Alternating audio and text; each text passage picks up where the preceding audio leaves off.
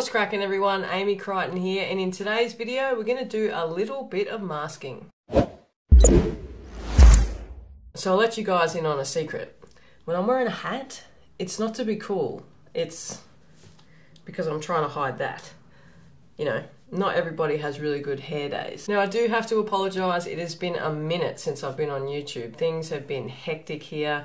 We've had a couple of lockdowns here in Australia, and obviously Melbourne and Sydney are going cray-cray at the moment with lockdowns, but we're located in Brisbane, so everything's kind of calmed down here at the moment, which is good news. On the flip side of that, we have been so busy, and that's why I have not been on YouTube recently, and I'm so sorry. I have so many videos banked up ready to go, so they should be releasing in the next week or so. Now this is going to be a pretty quick video just to give you guys a couple of tips on how you can make your YouTube videos better, or just your video production better in general. I want to know, did you guys notice anything different about my last video?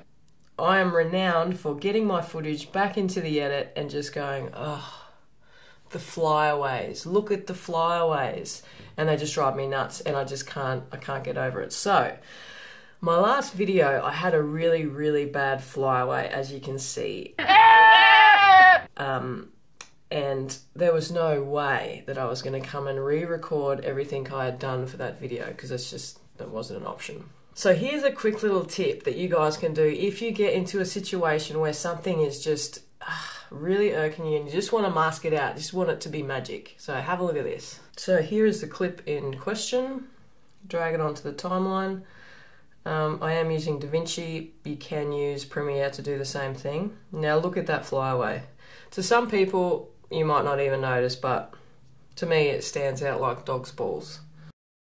So first of all, chuck a grade on there to really see how bad it is, because I think it was also backlit, so that just makes it even worse.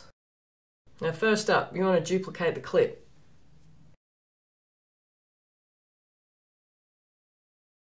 You go into the color tab and then you right click on there and you can add alpha output. That's one of the main things you want to do first. Otherwise this whole thing is not going to work.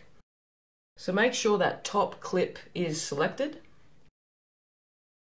Go into your masking tool there and mask away. So mask around the area you want to get rid of. And then you want to go down and invert it. Now straight away you're not going to see a difference because obviously that clip is duplicated, but once we move it around we can see that clip's under there. Now you want to move it around so you get a nice clean bit of background. This is obviously not going to work if you have a really busy background, but in my case it's just like a solid colour, so I can get away with it. So then you just want to use the tracker and track forward and fix up anything along the way that doesn't look right. In my case, I was pretty lucky. I don't move my head around too much, so there wasn't too many keyframes to change. Now that's looking pretty good to me. We can finesse it a little bit more. We can just move that layer underneath a little bit more to try and get a little bit more seamless. And then we can finesse it a little bit further, go into your mask, and then adjust the softness. And there you go, Bob's your uncle, Jane's your aunt, and that is done.